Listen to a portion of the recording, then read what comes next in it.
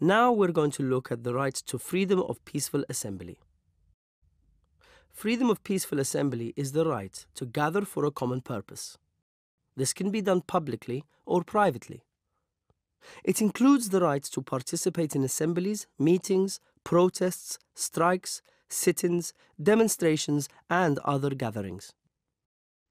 International law only protects assemblies when they are peaceful.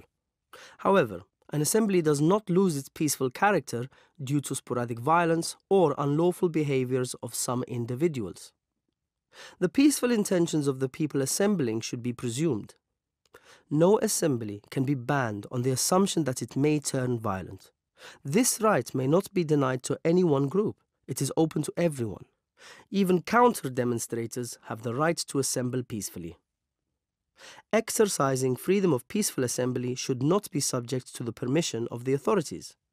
States may require notice, but not authorization. Since public peaceful assemblies are held to convey a message, they must be facilitated within sight and sound of their target audience. Under international law, assemblies may be subject to certain restrictions. However, these restrictions must be provided by law and meet a strict test of necessity and proportionality.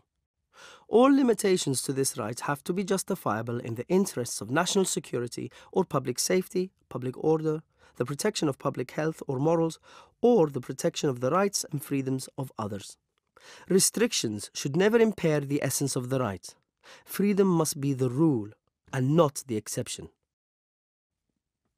So, to recap, states have the obligation to protect and fulfill the right to peaceful assembly and to take measures that facilitate it, enabling people's capacity to express their opinions. Freedom of peaceful assembly is an important means through which people can exercise their freedom of expression.